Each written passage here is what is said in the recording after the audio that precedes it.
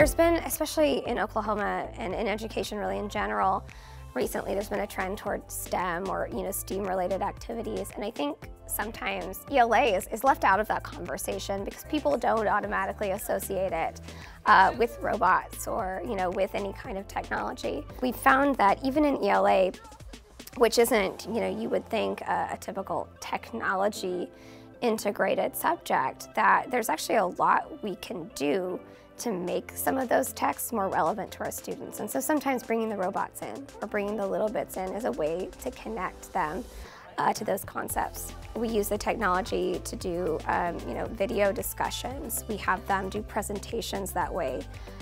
We have them communicate with authors and other creators via social media and on the internet. We incorporate technology because that's the reality of the world that we live in. We want our students to be prepared for that world. I mean, they're already in it to a great extent. We use it for connection purposes, we use it for preparation purposes, and we also use it because it's fun.